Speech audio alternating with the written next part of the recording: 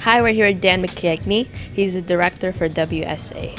So can you tell us more about this event here? Thank you, Chet.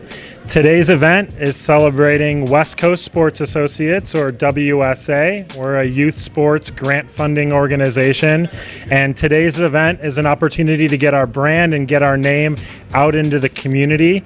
We invited over 45 professionals in the Orange County community to come out and hear from Leigh Steinberg some experiences he's had as a sports agent. Sports have really changed a lot of lives. It's something that every one of us has, and sports fans, is really excited about, and to hear an inside perspective was really exciting.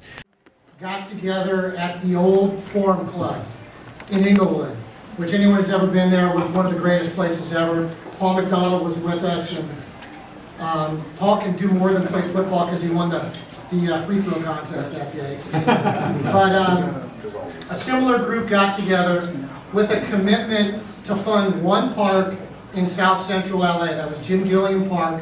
Can you tell us more about WSA? Yes, we are a volunteer membership organization.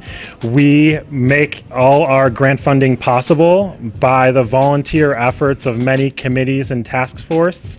They all work together to run one large fundraising event each year and then take turns filling in on other community opportunities to get our brand out there, make sure that we are providing services and support to our partners beyond just the grant dollars. We're working with 25 groups this year, many city rec centers, and then another large group of nonprofit youth sports administrators. Now, those groups provide all different types of sports opportunities to young people that otherwise wouldn't get the chance to play. What is the next event for WSA? Thank you. We are going to have a few events remaining this year. It's events like tonight where we have social events that are more informal to bring together community members to hear about youth sports opportunities.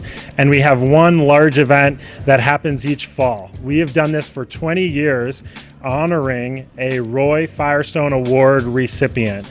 This year we are going to be honoring Bob Costas, and we couldn't be more excited because this is an Olympic year and Bob has been the primetime broadcast host of the Olympics for a record 11 straight times. So this is a great opportunity to celebrate that. But again, the most important part is that the money raised that evening will support up to 25 grant awards the following year to all those city rec centers and nonprofit youth sports administrators.